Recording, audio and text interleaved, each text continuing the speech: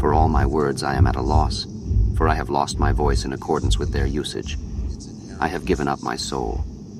In abuse of the language, its inherent uselessness, I have sacrificed myself for uselessness. None of my words ever mattered. None of my voices, even if heard and affected, were at a loss to those who listened.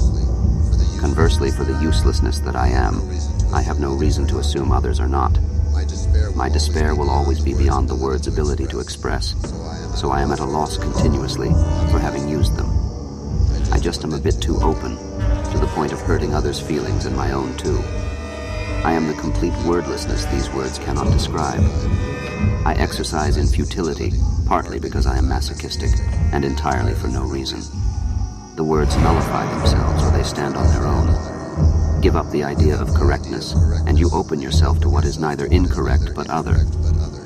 Looking into the naked jaws of life, the wicked maw, with its appendages and tentacles jolting forward like hex magic, I suddenly realized a smile cracking across my face.